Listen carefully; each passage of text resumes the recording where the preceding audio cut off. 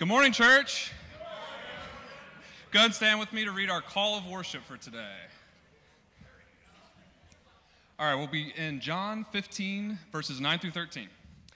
As the Father has loved me, I have also loved you. Remain in my love. If you keep my commands, you will remain in my love, just as I have kept my Father's commands and remain in his love. I have told you these things so that my joy may be in you and your joy may be complete. This is my command. Love one another as I have loved you. No one has greater love than this, to lay down his life for his friends. You are my friends if you do what I command you. Go ahead and pray with me. God, just thank you for letting us just gather here today, just come into your house and worship you. Lord, we ask that you open up our minds, our hearts, and just feel your presence and glorify you this morning. We ask that you be with all those that are going through sickness, loss, tough times. Just comfort, guide them through everything. Lord, be with the service. Be with Brother Andy. Be with us so that your word will fall on somebody's heart today. Be with us throughout the week. Give us the strength and courage to tell somebody about Jesus. It's in your son's name that I pray. Amen. Well, good morning, everybody. It's good to see you. Turn around and shake hands with somebody and just tell them you're happy to see them this morning.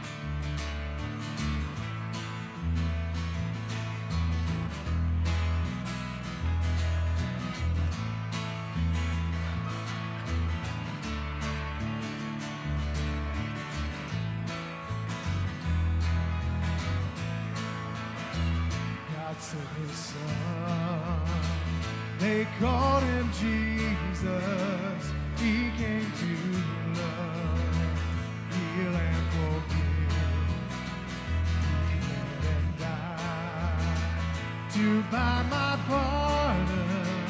An empty grave is there to prove the Savior lives. Because he lives, I can face tomorrow. Because he fear is gone, because I know he holds a future, and life is worth the living just because he lives.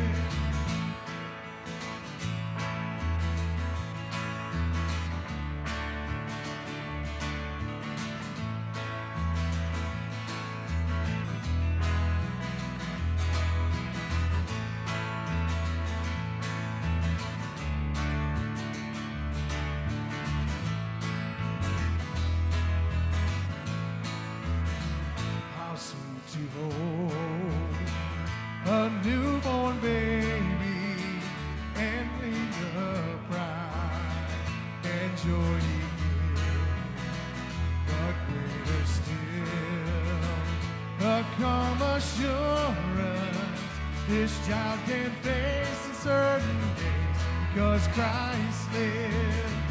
Because he lives, I can face tomorrow. Because he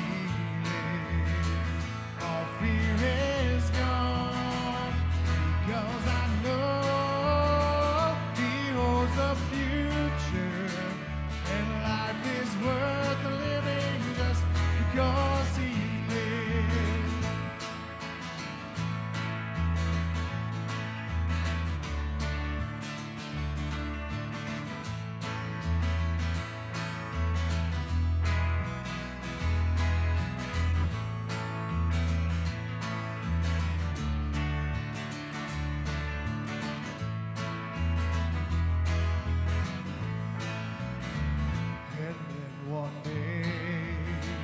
I'll cross the river, I'll fight life's fight, with faith.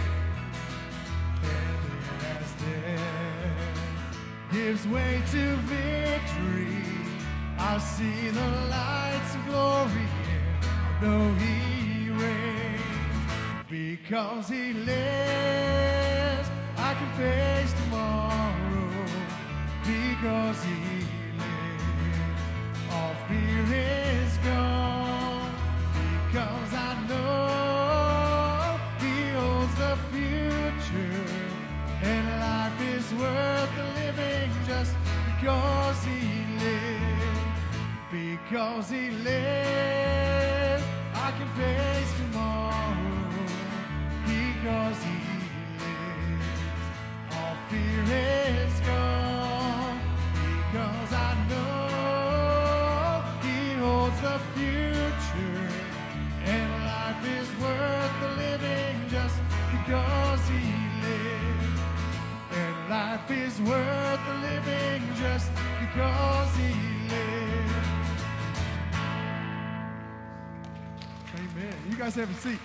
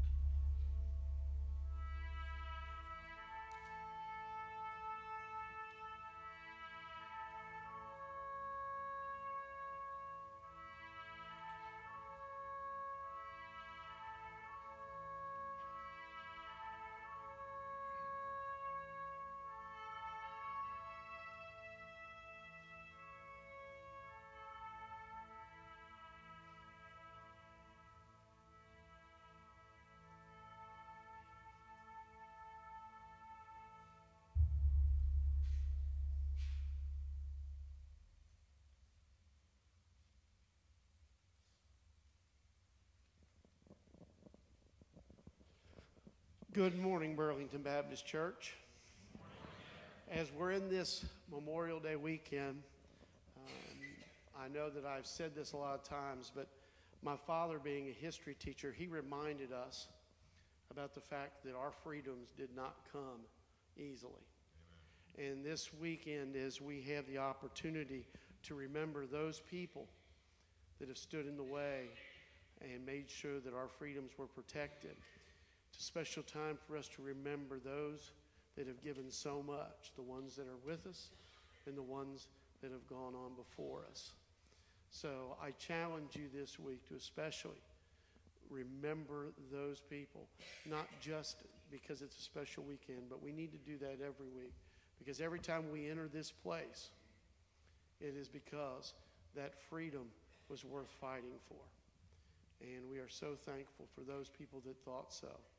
We also want to thank the families who have suffered the loss, because a loved one is giving so much, the ultimate price for us to be able to have these freedoms. And it's the way that we should always remember that each day. So as we get ready for worship today, just a thought for you, but make this Memorial Day special, not because it's another cookout, but it's because we remember what God has protected for our country so we can be here today. If you're a guest today, we say welcome to you. It's our privilege to have you join us. We just love the fact that we have guests. My challenge to you as a guest, that if you take a moment and you would either scan the QR code on the back of the chair in front of you or stop by our desk, let's get a chance to meet you personally. It'd be wonderful. We're just so thankful. We hope that today, this morning in worship, that you can just draw closer to God. And it's just you two, that you take the words that Andy is going to bless us with today and let those words penetrate our hearts in a special way. And so we don't go out and be the same person that we were when we came into this place. Allow God to change you.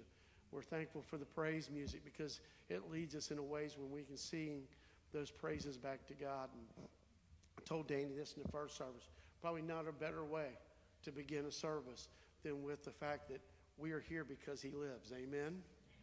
Amen. Amen. So carry that with you. There's a lot going on in the life of the church. A couple of things I just want to draw your attention to. Number one, out there in the foyer, straight back, you'll see the sign-up area for Vacation Bible School. It's quickly coming upon us. I know that Beth is still in need of a few people to do line leading, And possibly even if you can't be here every night, but you might be able to be here 1 or 2 nights, see if there's not an area in which you can volunteer. It's such a blessing to be able to see the children come in, and as they come in, seeing Jesus Christ shared with them.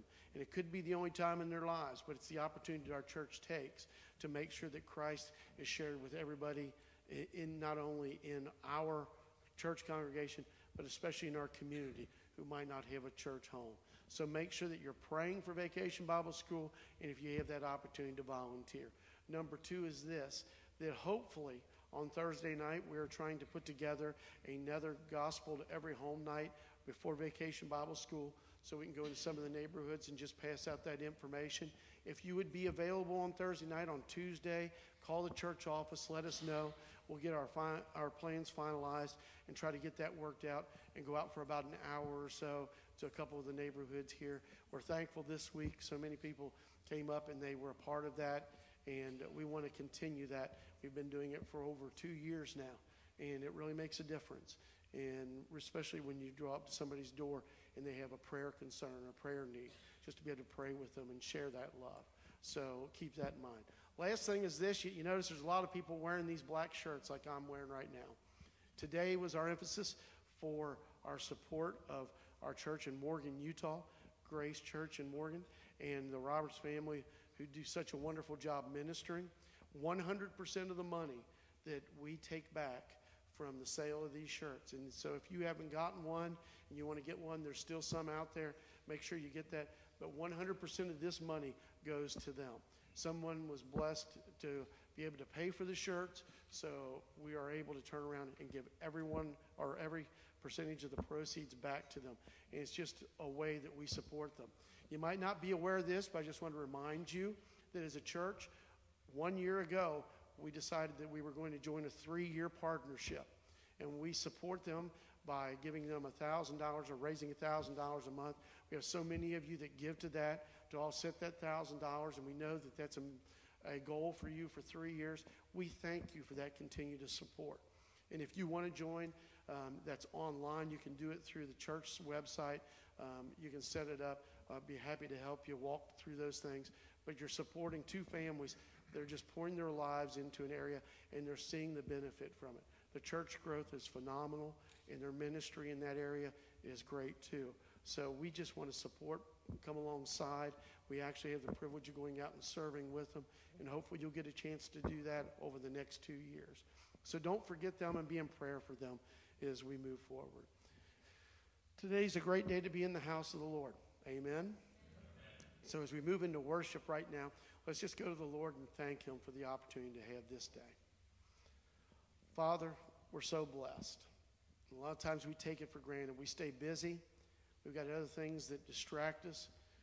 But as Christians, it's not just remembering what we have on a Sunday, but it's remembering all the times of the things that give us the freedom so we can worship you freely. And Father, in our country, we've been blessed because so many people have given their lives in service for our country, and they've stood in the way to make sure that our freedoms are protected. And as we move forward, let us continue to have that bold ability to make sure that our church doors are always open, that we're able to come here and just worship you and give you the praise for the things that you bless us with. Father, this Memorial Day weekend, it's not just about having a grill out and having families together, but more importantly, we take this time especially set aside each year when we can remember those people that gave that actual service to save our freedoms. So let us take that into account. Let us add that into our prayer. Let us always be thankful and understand the gift of having you watch and care for us each day. Father, as we join together in this time of worship, just let your Spirit move among us. Change us in a mighty way. Bless the words that Andy are going to share. Bless the songs that the praise team are leading. Just let it pour out from our hearts today. And Father, let us always remember that this is about you when we walk in this place. Father, we love you and adore you. We pray all these things in the precious name of our Lord and Savior, Jesus Christ. Amen. Well, could you guys stand with us again as we continue to worship this morning?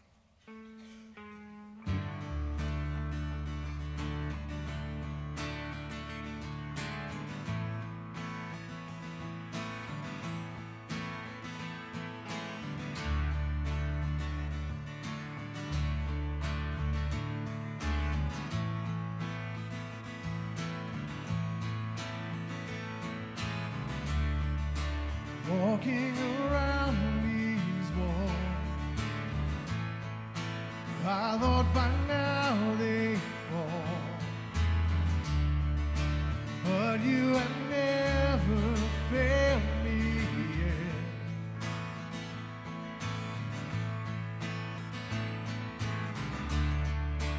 Waiting for change to come, knowing the battle's won. Oh, you have never failed me yet.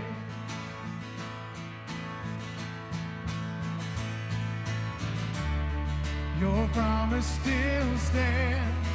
Great is your faithfulness, faithfulness. I'm still in your hands. This is my confidence. You never failed me yet.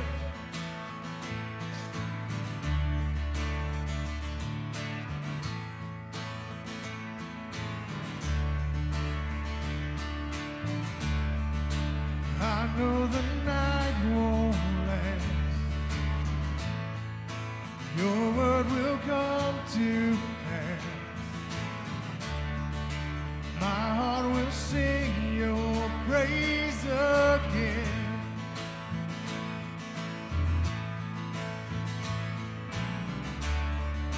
Jesus, you're still enough. Keep me within your love. My heart will sing your praise again.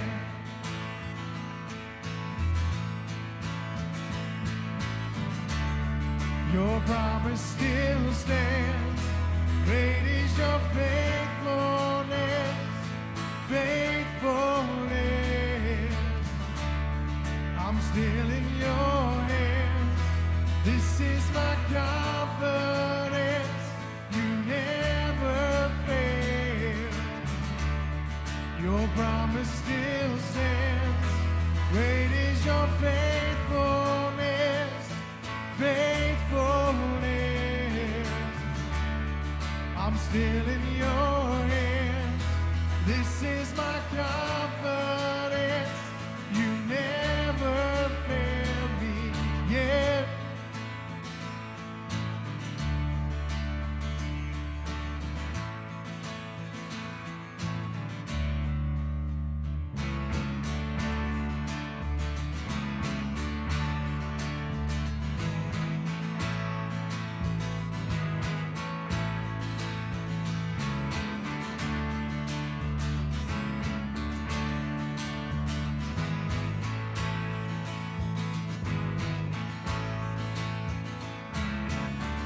Seen you move the mountains, and I believe I'll see you do it again. You made a way where there was no way, and I believe I'll see you do it again. You move the mountains, and I believe I'll see you do it again. You made a way where there was no way.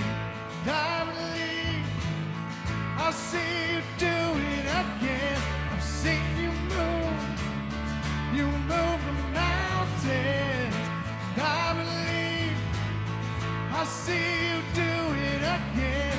You made a way where there was no way.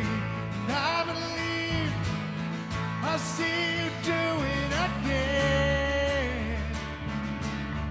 I'll see you do it again. I'll see you do it again. I'll see you do it again.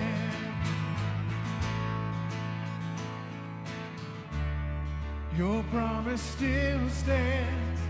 Great is your faithfulness, faithfulness. I'm still in your hands.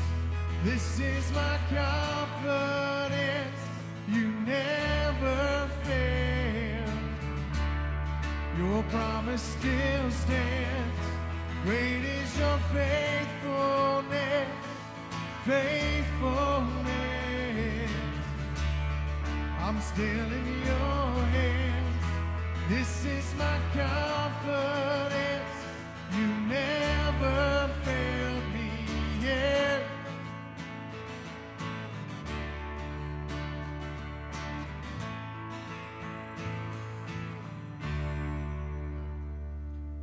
All right, you guys can have a seat.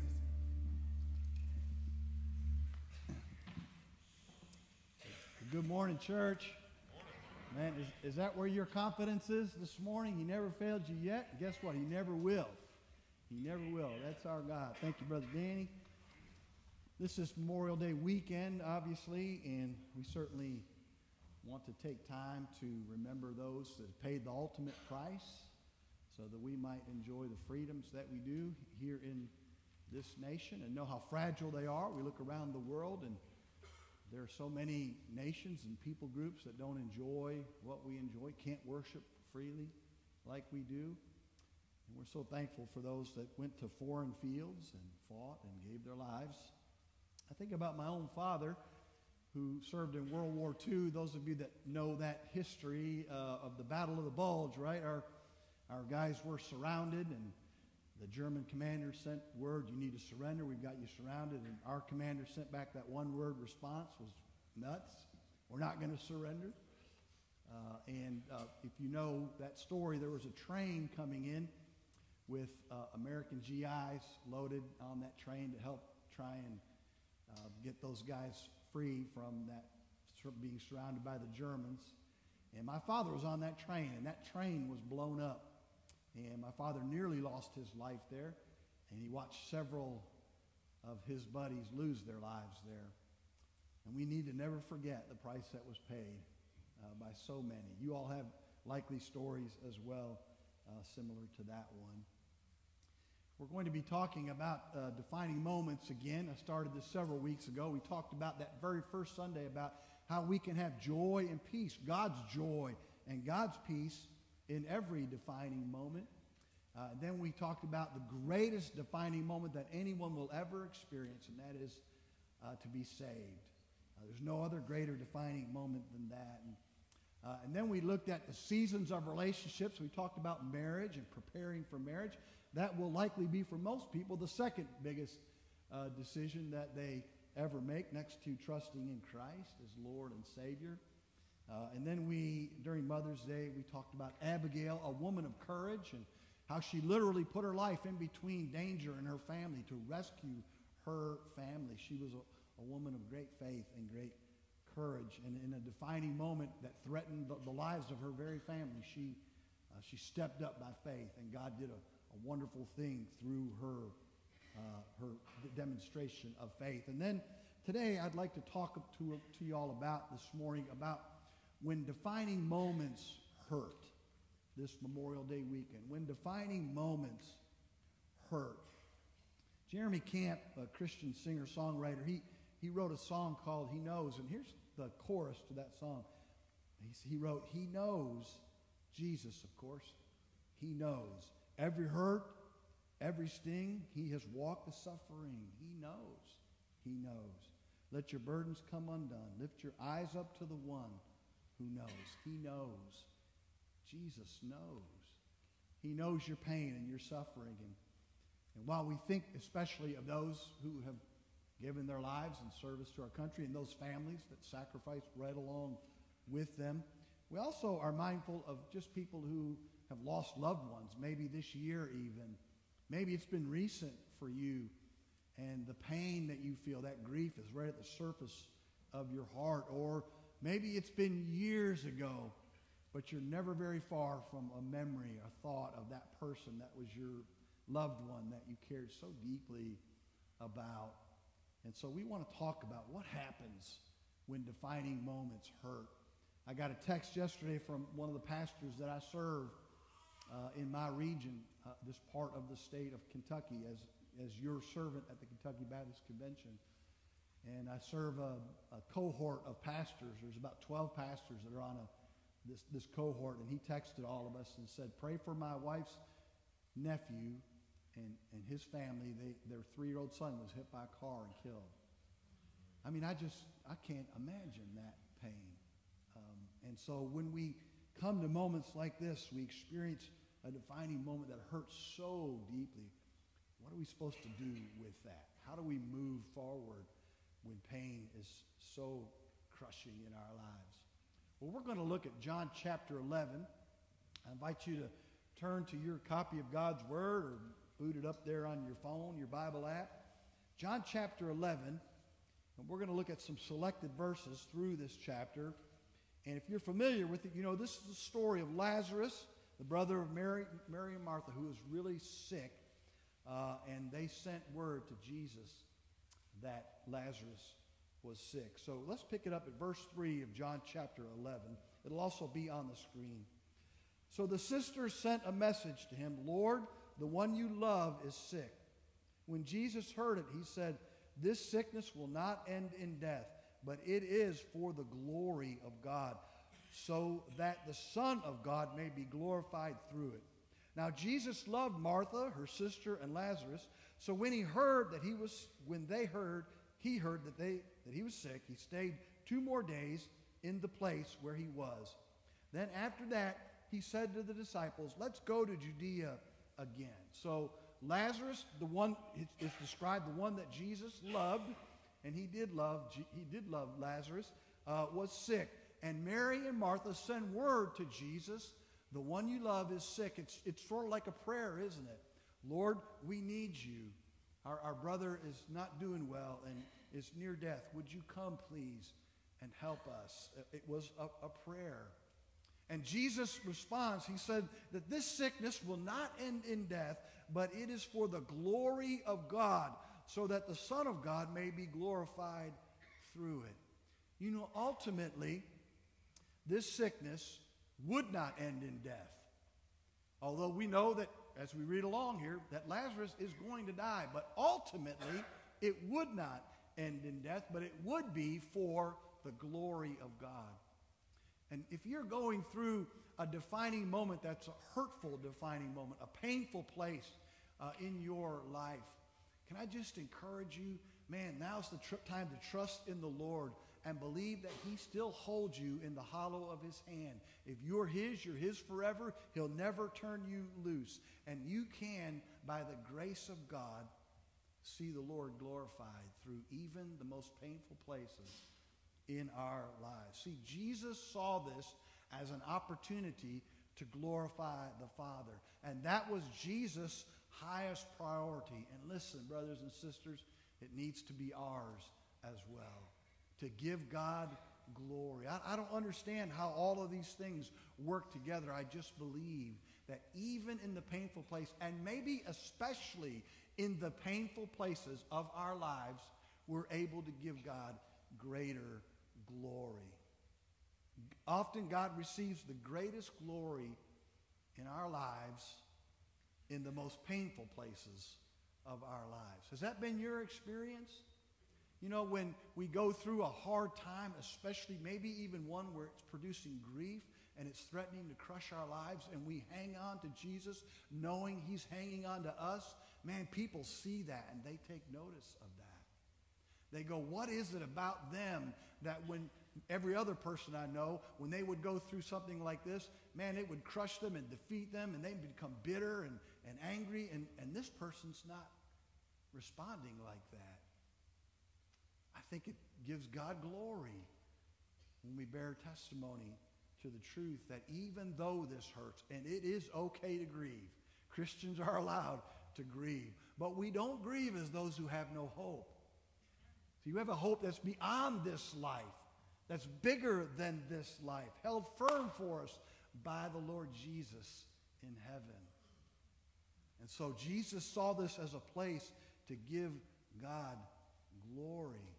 Jesus loved this family, and it seemed odd that Jesus loved this family, and the next thing was that he delayed. He stayed 2 more days where he was. Well, it's because He wanted to give the Father glory, and he knew that that's what it would take in this moment. And sometimes when you and I go through hard challenges in life, we wonder where God is. And I think God can handle our questions like that.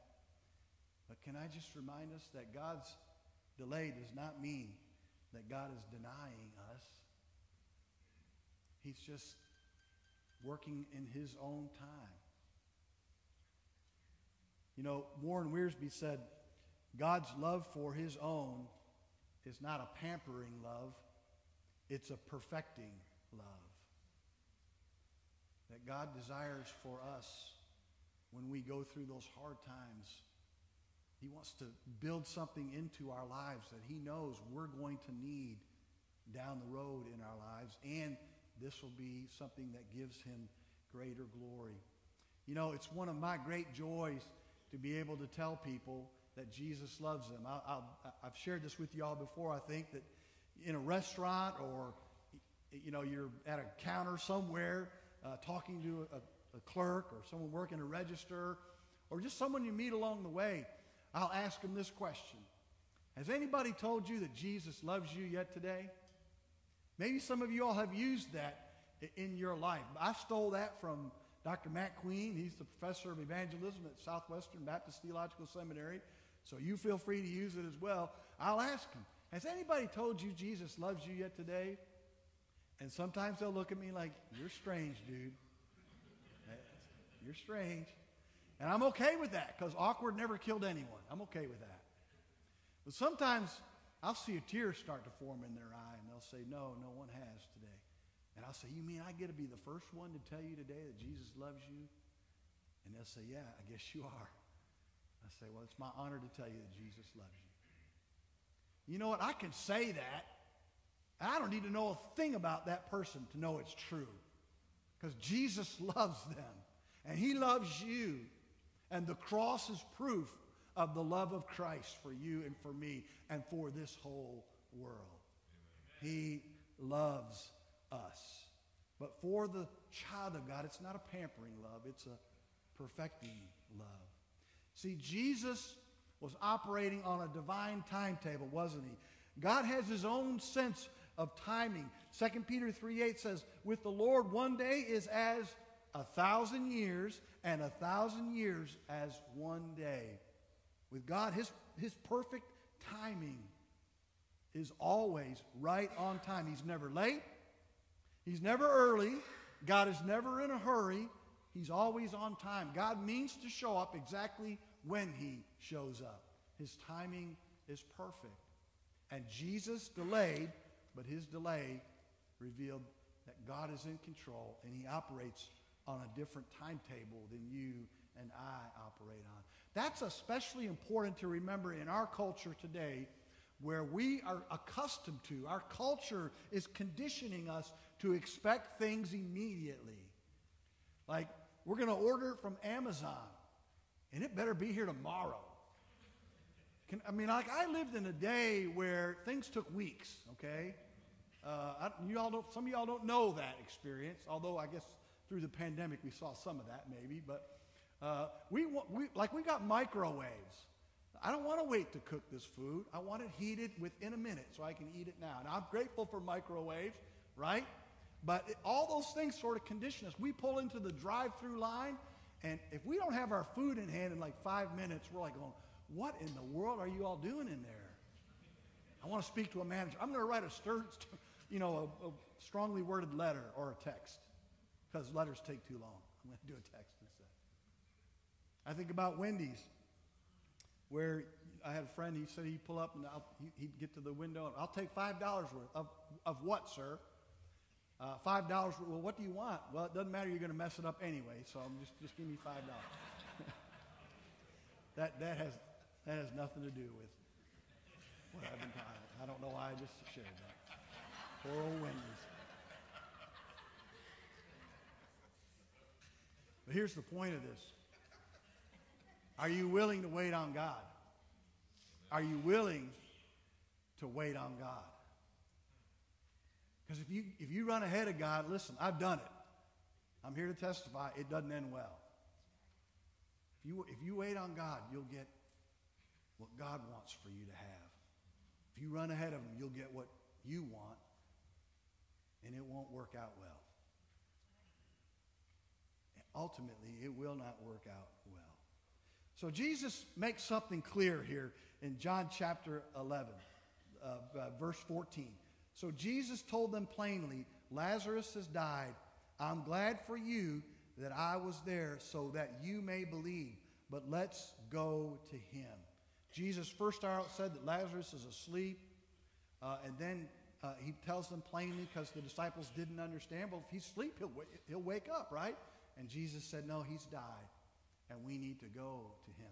The word believe is used 7 times in the story of Lazarus here in John chapter 11. And Jesus' delay did not mean denial.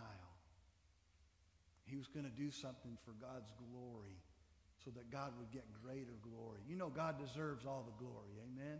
He deserves all the glory. Our God, the highest heavens cannot contain the glory of God.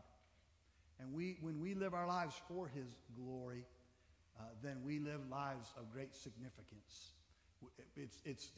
It's an amazing thing that when we live for the glory of God, we also get the blessing of the best possible life we can live here on planet Earth. Those two things go together perfectly. But when we go through defining moments where we experience grief and pain, we just need to know that pain is almost always a better teacher than prosperity. Pain is almost always a better teacher than prosperity. You think about in your life when you've gone through places of pain or grief and you cry out to God in desperation because we know we need him. God, would you help me? I'm in this very painful place. And God responds to that cry of his children. But you know, when we're experiencing comfort and ease and prosperity, our temptation is to think, I'm okay now. We become casual, comfortable towards God. It's in those painful places where if we'll lean into the Lord instead of becoming bitter towards the Lord, we experience greater growth. The roots of our lives, our spiritual lives, sink deeper in those painful places. So let me ask you these questions. Are you going through a painful place in the road of your life, in this part of the journey of your life? Everybody is going through a hard time, right? Everybody you meet is either going through a hard time, or they just finished up going through a hard time, or they're about to go into a hard time, or maybe you got the combo package. Somehow all 3 of those are true for you. Everybody you meet is going through a challenging place, but maybe this is a really particularly painful place in your life.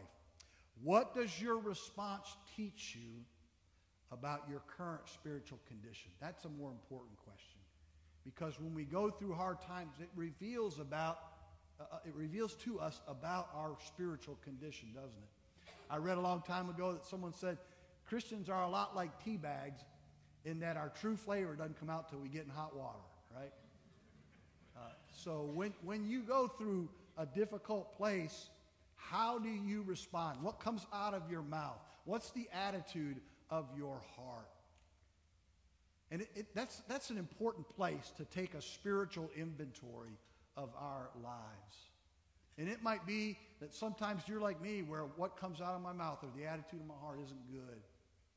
And aren't you grateful for our patient God, that he allows us to have moments like that, where we can have an honest, here I am spiritually moment?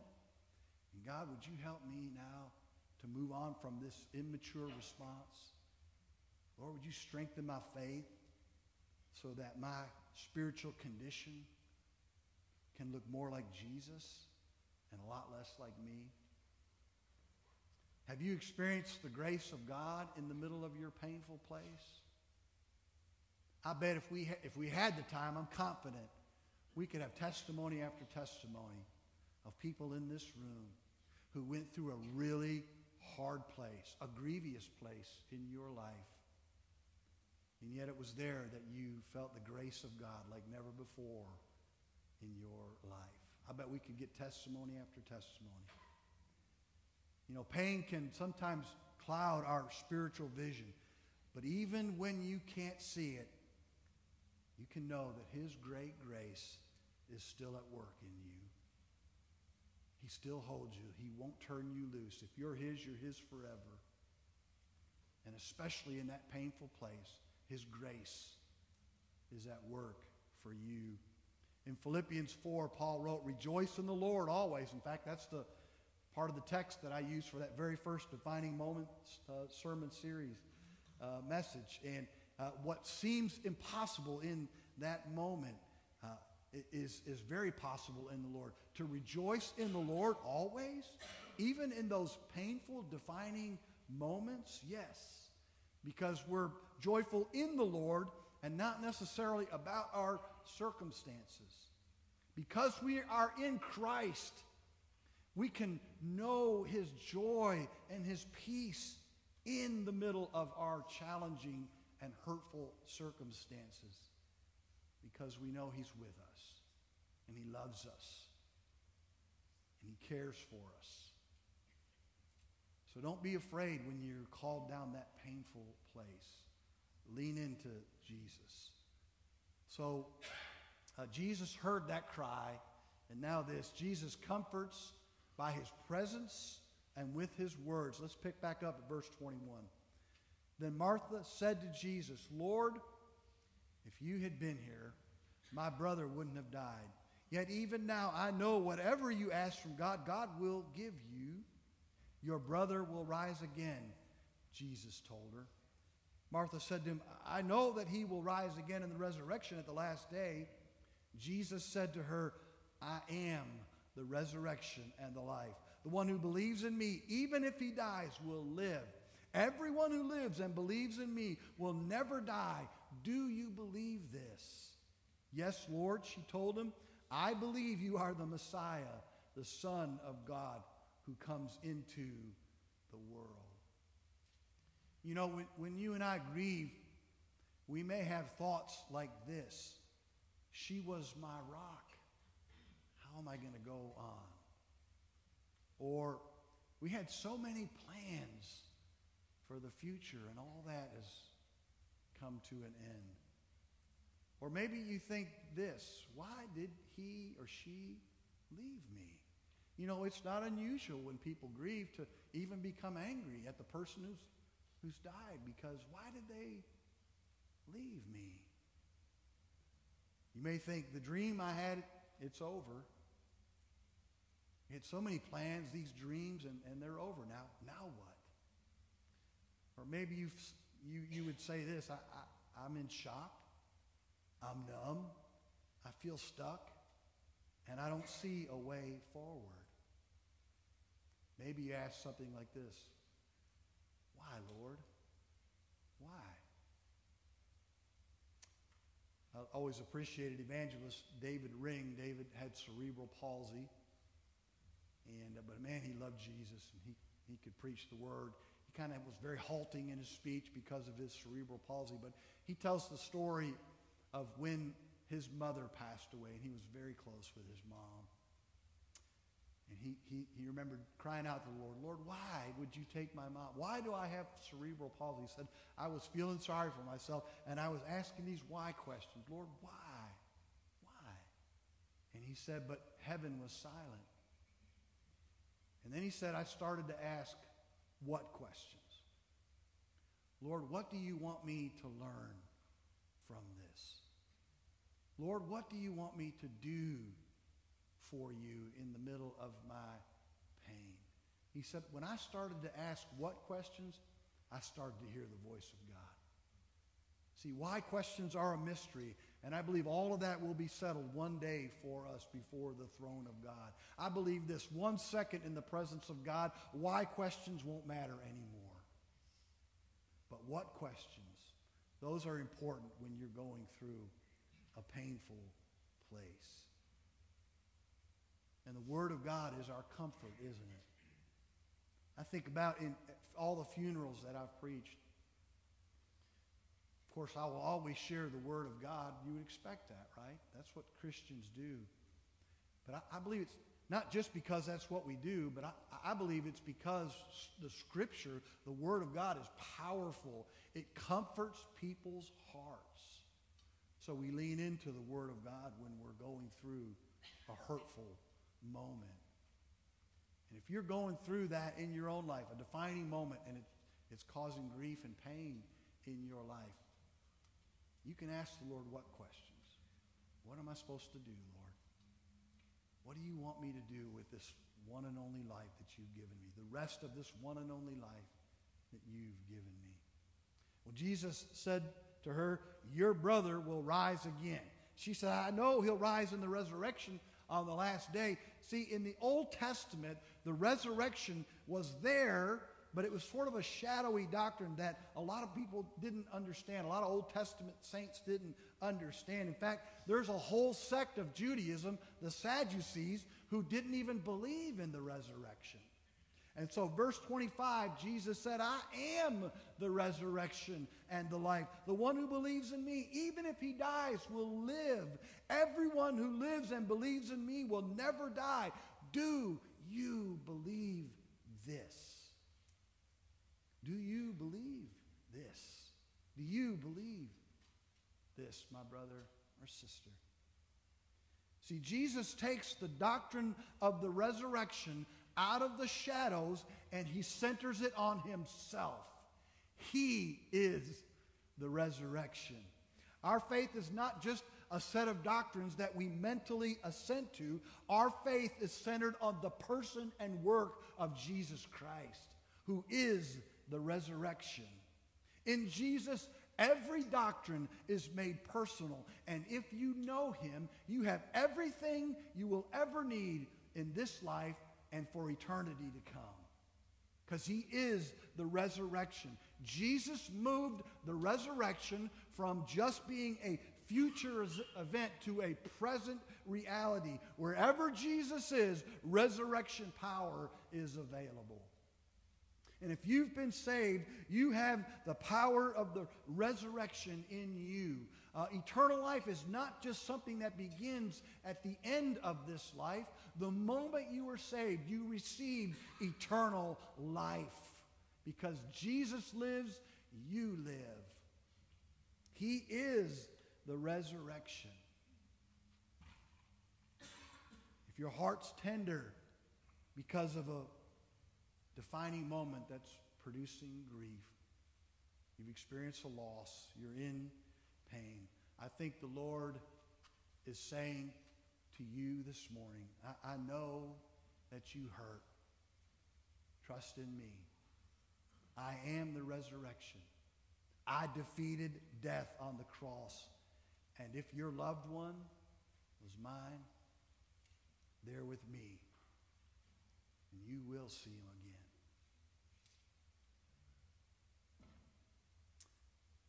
I share with you about my Uncle Mac. This will be week number 3. He had to say goodbye to his beloved Aunt Mary. Would have been 70 years of marriage this July 13th. She was 96, Uncle Mac's 98. I called him Friday. I said, how you doing, Uncle Mac? He said, I'm pretty lonely, Annie. You can imagine what that's like. I tried to comfort him. I just tried to listen more than anything else. But when we go through moments like that, we can be assured that Jesus, who is the resurrection, is with us. He's with us. So Jesus heard the cry and he comforted with his presence and with his word. And then this, Jesus does what only Jesus can do. Let's pick back up at verse 38. Then Jesus, deeply moved again, came to the tomb. It was a cave, and a stone was lying against it. Remove the stone, Jesus said. Martha, the dead man's sister, told him, Lord, there is already a stench because he has been dead for 4 days. Jesus said to her, didn't I tell you that if you believed, you would see the glory of God? So they removed the stone. Then Jesus raised his eyes and said, Father, I thank you that you heard me. I know that you always hear me, but because of the crowd standing here, I said this so that they may believe you sent me. Verse 43. After he said this, he shouted with a loud voice, Lazarus, come out. The dead man came out, bound hand and foot with linen strips, and with his face wrapped in cloth. Jesus said to them, unwrap him and let him go. What a miracle. Jesus is the Lord, and he's the Lord over life and death. And he called Lazarus from the dead. Only Jesus can bring dead people back to life. Can I tell you, he did it for me when I was 18. I knelt at the side of my bed where Mom still lives there in Dearborn, Michigan. I knelt down a dead man. I cried out to Jesus. I got up a living man. I was made alive in that moment. Have you experienced new life in Christ? Only he can, and he's willing. He is the resurrection, after all. He says, let him go. After 4 days in the grave, let him go. Here's some important things as we kind of land the plane. When you're going through a defining moment that hurts, and you already have, likely, if you've lived life on planet Earth for any length of time, and if you haven't, you will. It's just a matter of time, right?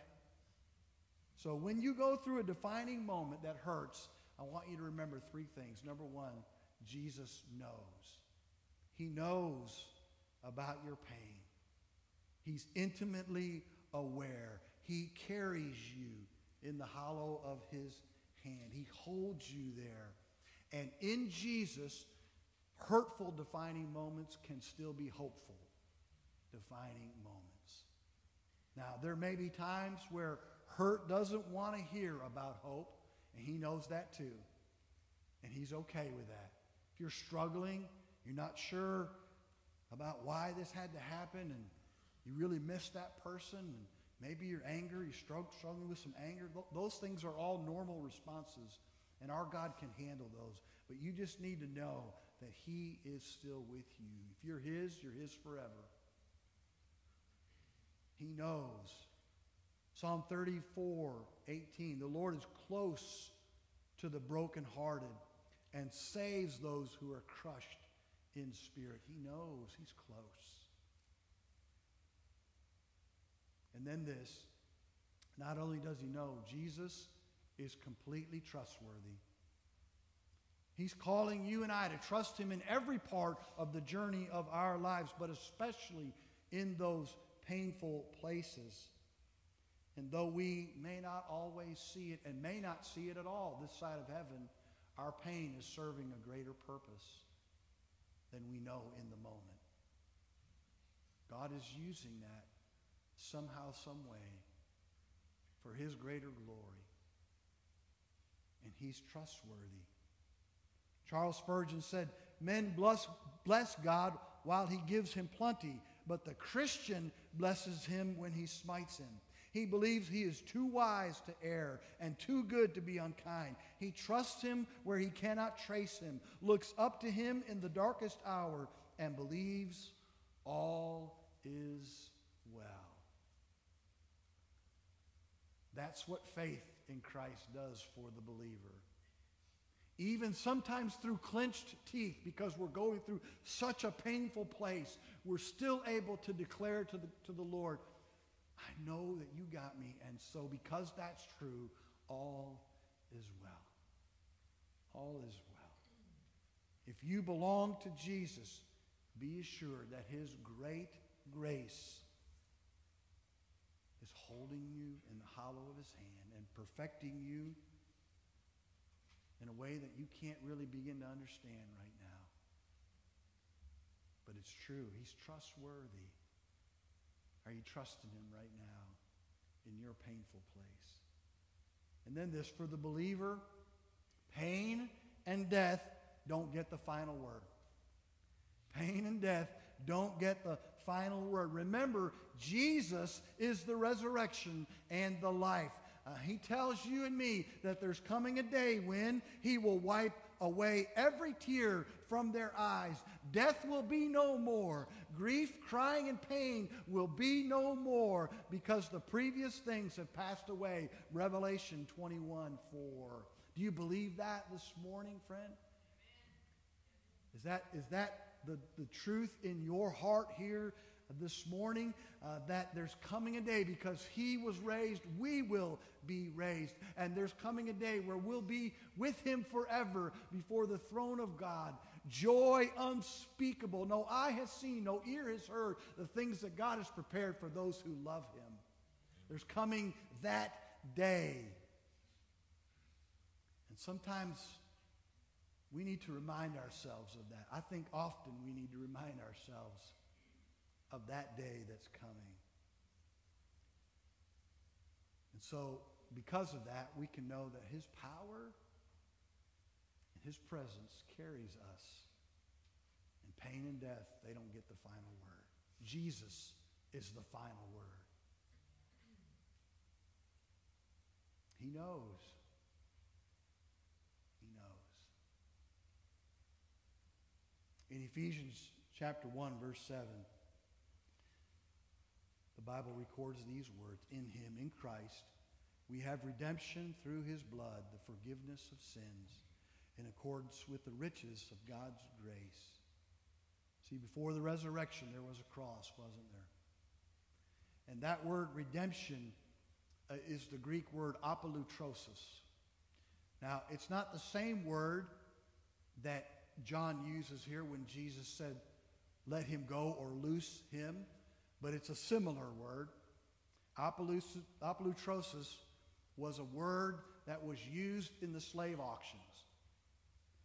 If someone was going to apolutrosis a slave, if they were going to redeem a slave, they would purchase them off the slave block, but not to continue to enslave them. They would purchase them with the express desire of setting them free.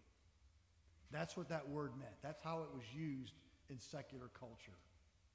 Purchase someone out of slavery to set them free. And that's what Jesus did for you and me. He redeemed us from our slavery to sin. What we could never do for ourselves, He did for us by means of the cross. He redeemed us by His own blood. And we have been set free. He whom the Son sets free is what? Free indeed. Free indeed. Listen, unless Jesus comes back, death will find all of us, won't it? I heard someone say, none of us are getting out of here alive. And so the important question is, are you ready? Are you ready? No other question really matters until you answer that question. Has there been a place in your life where you know that you crossed over from death to life? And the blood of Christ was applied to your sin debt, and it was washed clean, and you were made whole, and you were declared not guilty, and you became a child of God, a new creation in Christ. Has there been that place for you? And if you're here or watching and that's not happened for you, then, man, good news for you. The truth is Jesus died on the cross to set you free from your enslavement to sin. You can't do it. He did it for you. And in a moment, I'm going to pray, and if that's you, and you're feeling the presence of God convicting you of your sin and drawing you to the Father, then this is the day when you need to turn from your sin and trust in Jesus. You might pray a prayer something like this: Jesus, I've tried to make my life work apart from you, but I'm turning from my sin, and I'm putting my trust in you, the resurrection and the life. Lord, would you come into my life and be the Lord and Savior of my life? You pray that in your own words. It's not really even the words. It's faith. We're saved by grace through faith. If you are ready to be saved, you just cry out to Jesus. When I pray, you cry out to Jesus, Lord, save me. He can, and He will. Maybe you're here and you're a believer, and that pain is right at the surface of your heart this morning. That defining moment that has caused you grief. And you're wondering how you're going to go on. Can I just invite you to lean into the heart of God? To trust in Him? To give Him your pain? To be honest with Him about where you're at? He already knows. And ask Him to give you the grace to be able to move through this place so that He gets glory and you get to grow deeper in Christ because you're trusting Him through this painful circumstance.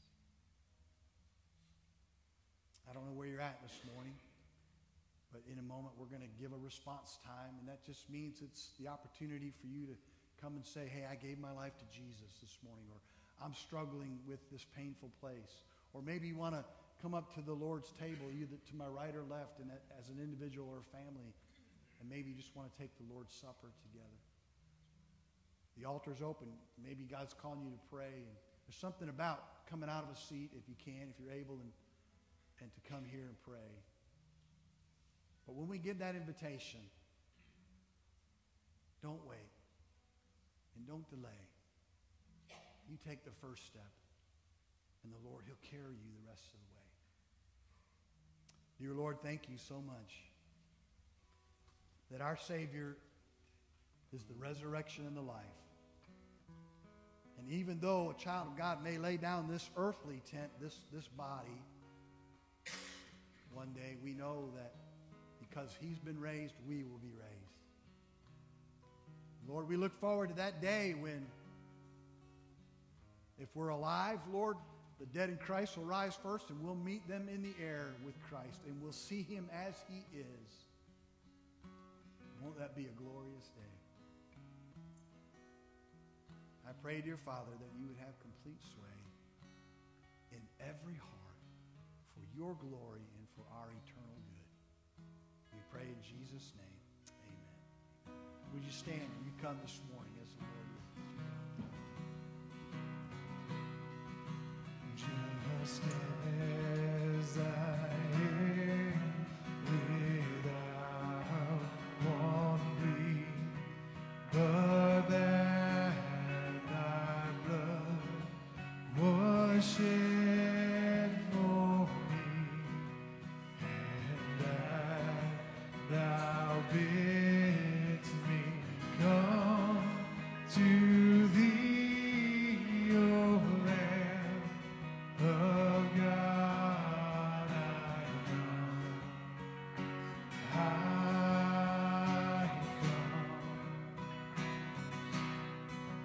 just as I am, and waiting now to rid my soul of one dark cloud, to thee whose blood can cleanse each spot, O Lamb of God,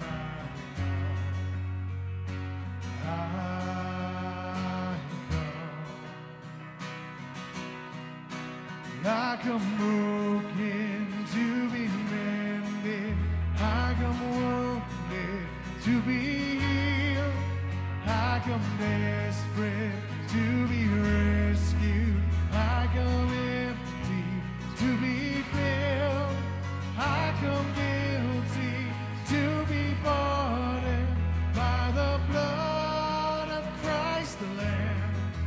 And I'm welcome with open arms, praise God, just as I am, just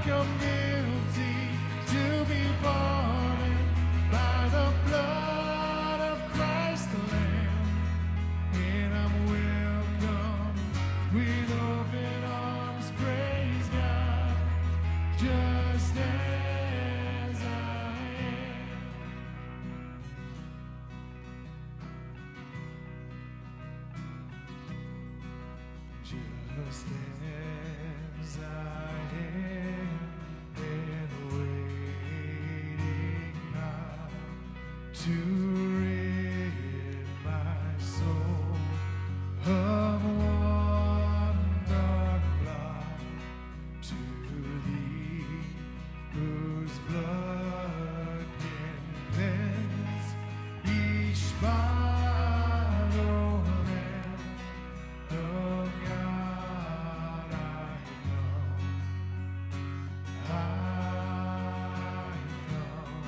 One more time. I come broken to be mended.